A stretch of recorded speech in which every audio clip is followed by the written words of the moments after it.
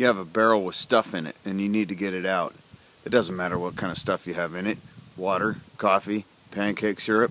You need to get it out, but you don't have a pump. How do you do it? I'm going to show you. You may think just tipping it over is the solution, but at 450 pounds, that's easier said than done.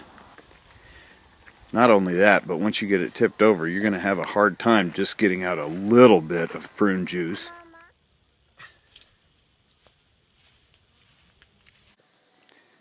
All you really need is a length of hose. That way you can siphon it out.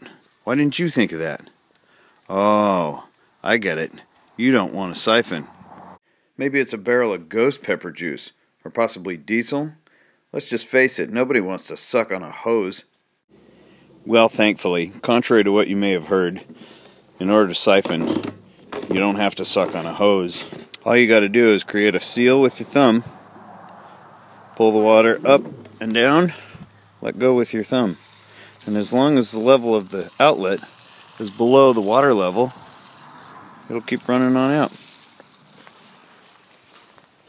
Now that you know how to siphon, go forth and use your powers for good, not for stealing people's gas. Thanks for watching. We'll see you on the next video.